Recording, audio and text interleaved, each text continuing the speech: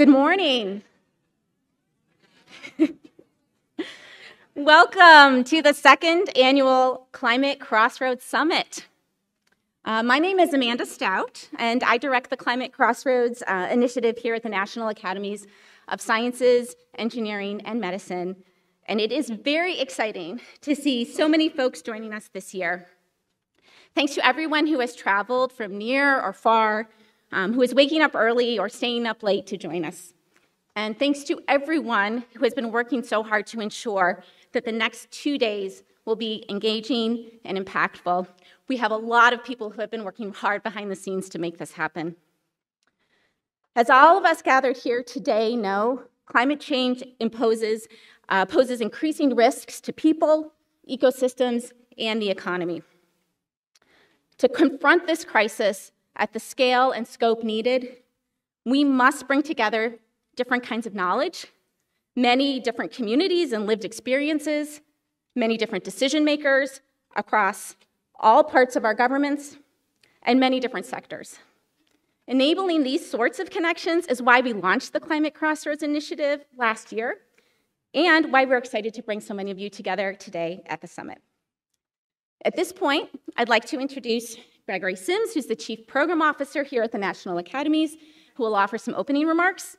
Greg has worked here for more than 29 years, I think I got that right, during which he has provided incredible leadership in helping bring science to the table on a wide range of complex and critical societal problems, including climate change. So thank you, Greg.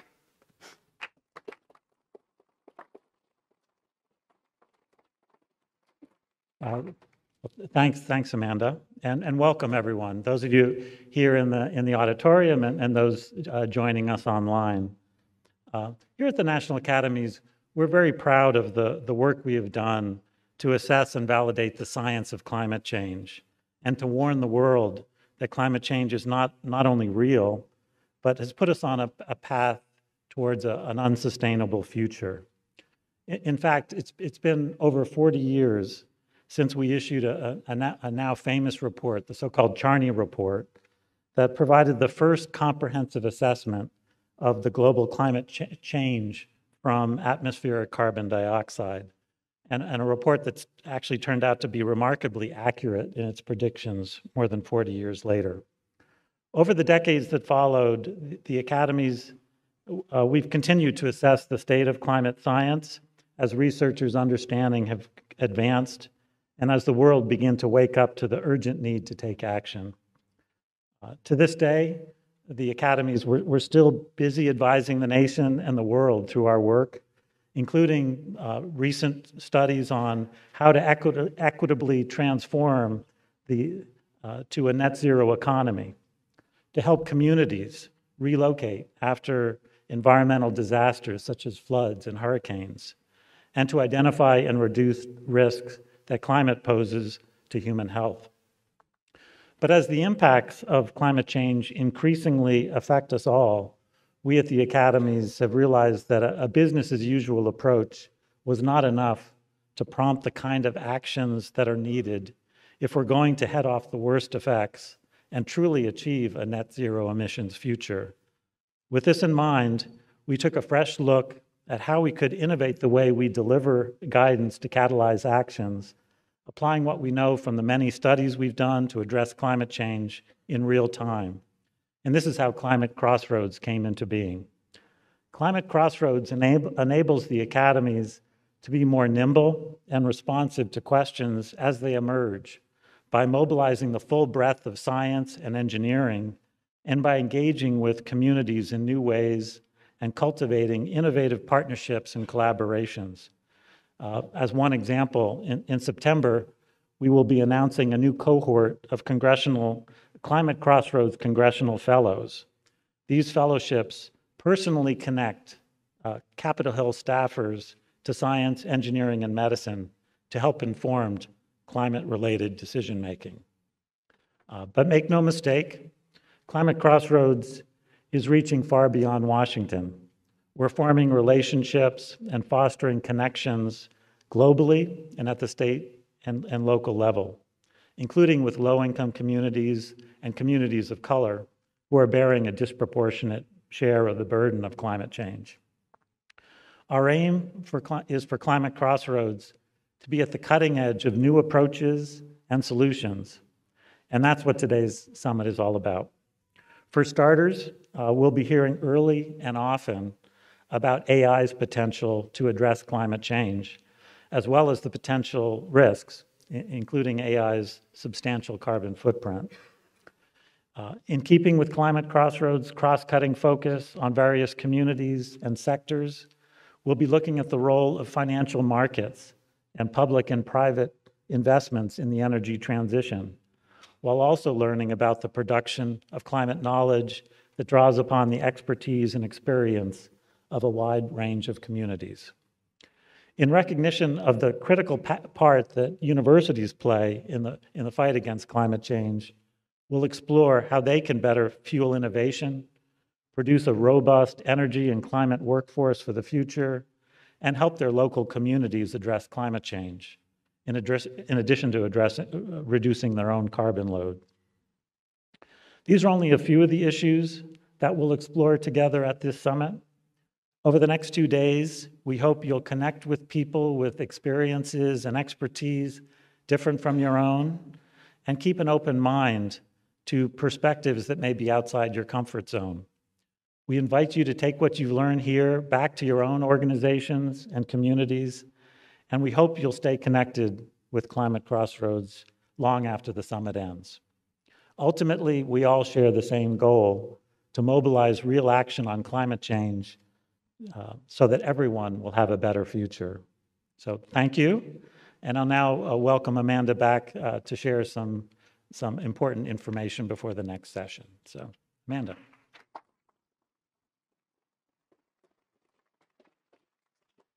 All right, thank you so much, Greg, for those kind remarks.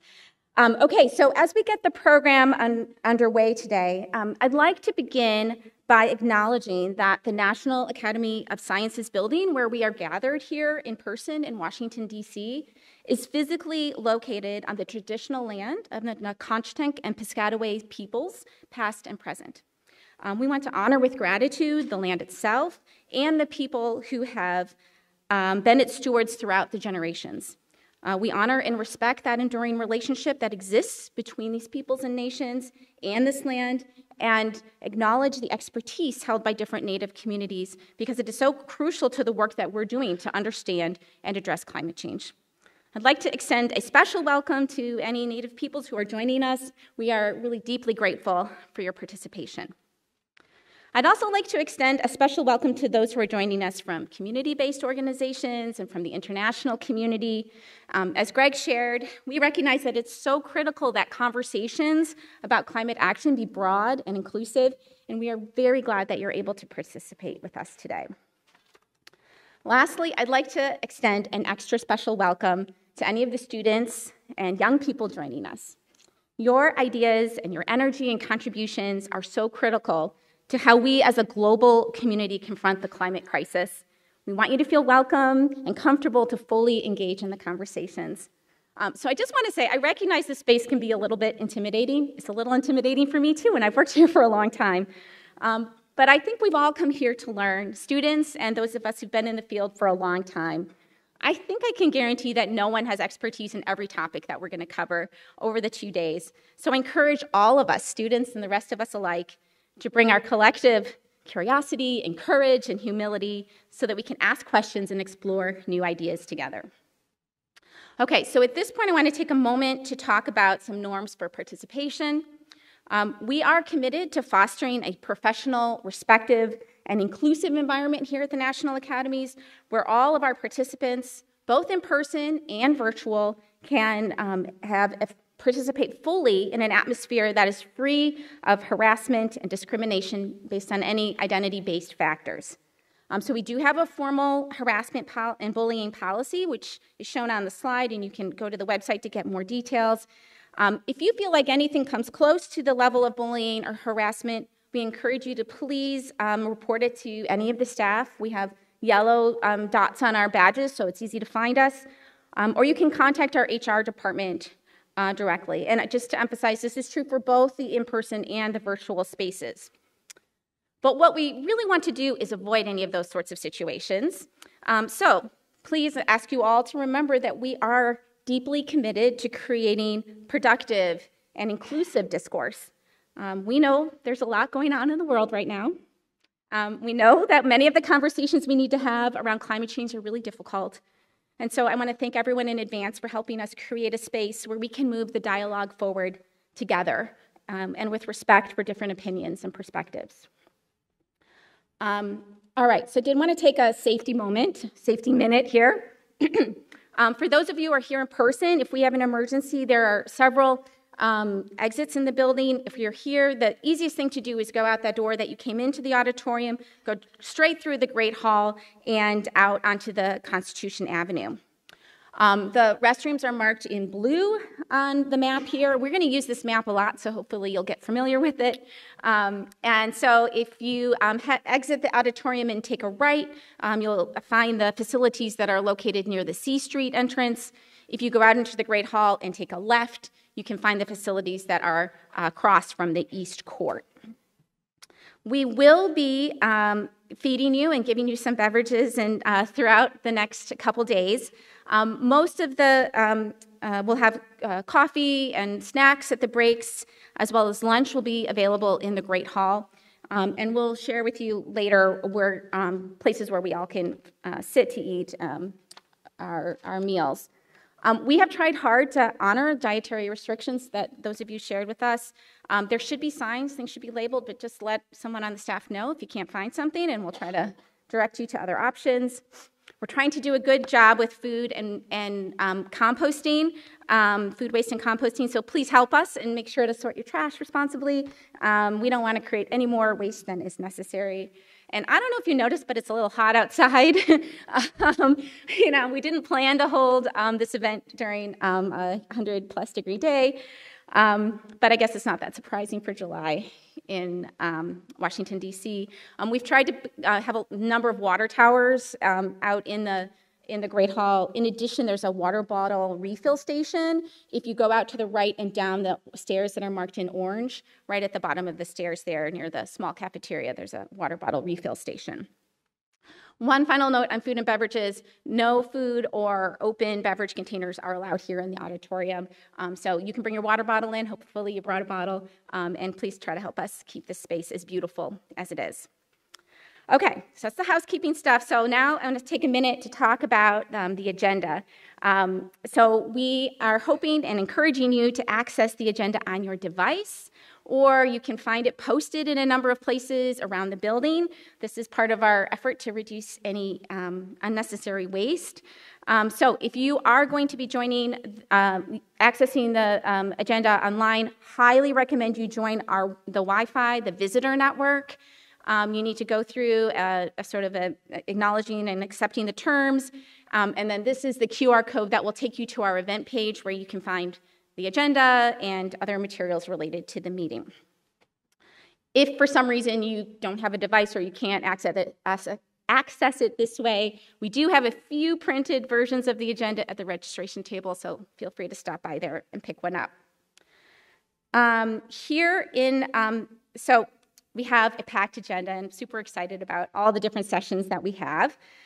Here's a kind of an overview of the events that we planned on the main stage, which is the auditorium. These will be a series of facilitated discussions followed by audience Q&A.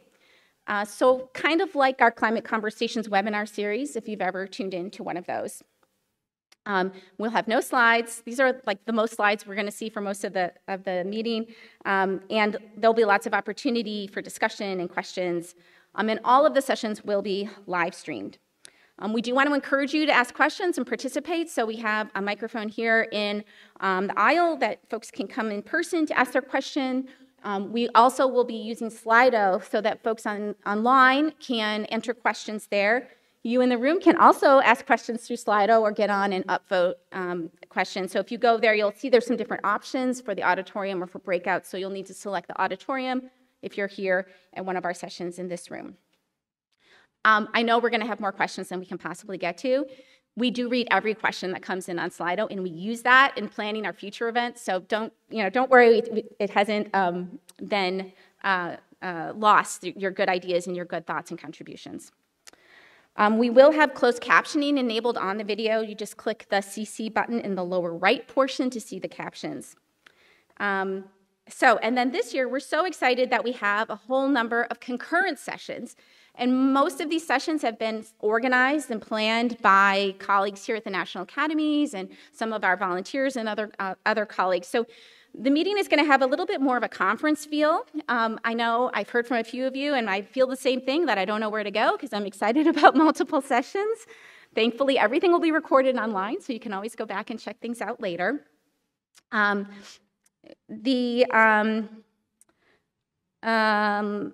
So if you are coming here in person, attending these concurrent sessions, just throw up this map again. The purple stars are where those sessions will be. They're kind of in the corners of the building, and so these maps and the agenda will be kind of on a slider in the Great Hall, so that you can go check that out if you need help. And there's lots of staff around who can direct you as well. Everything's going to be recorded, and we're going to post it online as soon as possible. So just be aware that this will be recorded. And then, of course, we want there to be lots of networking and opportunity for you to connect with others here. We're trying a couple things to make that a little easier to start conversations. You'll notice that the round tables that we have topics, and this is sort of an idea that if we wanted to try out, so that if folks want to talk about and continue the conversation about AI and climate, they can go to the AI table and find other folks who want to have that conversation. And there are a whole number of different topics there, so check those out if you're looking to connect with folks. Many of the topics are aligned with our sessions. And then, of course, this evening we'll have a tabling showcase and a networking reception, and encourage you to attend that. All right, almost to the end of all this housekeeping, and we'll get going. I just want to take a moment to do some thank yous. Big thank you to our donors, the Gordon and Betty Moore Foundation, the Chan Zuckerberg Initiative, the National Academy of Sciences Arthur L. Day Fund, the Caldera Foundation, and many small donations from individuals, including members of each of the 3 academies. We're really grateful for those donations that help make this event possible. We're also grateful to our other funders who have supported the Congressional Fellows Program, including the Heising-Simons Foundation, the BESI Fund, and the Platform for Agricultural and Climate Transformation, or PACT. I'm really excited to be working with them as well. There are many other donors, both from philanthropy and federal agencies and others, who are supporting the climate work at the academies more broadly. I could not fit them all on a slide. And so just want to indicate that all of this support makes it possible, and we're very grateful for all of the support that we have to do this work. Also want to say thank you to members of our Climate Crossroads Advisory Committee who helped us in planning this event. Many of them are here, and many of them are going to be facilitating the discussions and the sessions that we have. So thanks to all of you for your work to help make this event a success. And then thank you to so many staff who have all worked very hard to make this event a success. I'm just going to ask those on the core CCX team if you can wave or let folks know that you're around. They all have yellow. Let's see, I see a few back there. Maybe they're all outside. Nikki over there. They've worked so hard to make this event successful, and they're really happy to help with anything you need. So please, thank you to them, and please make sure to check them out. Reach out to them if you have any questions. Okay, so with that, my clicker's not working anymore, but I'm sure Eric's going to fix that for me. We are ready to get underway. This year we have added a new feature to the main stage. We're doing fireside chats with each of the presidents of the 3 academies. So thank you to them for supporting our work and for participating in the summit. And our CCX Advisory Committee member, Mariette DiCristina, is going to be facilitating those fireside chats. So I'm going to invite up NAS President Marcia McNutt and Mariette, who are going to kick us off with our first fireside chat.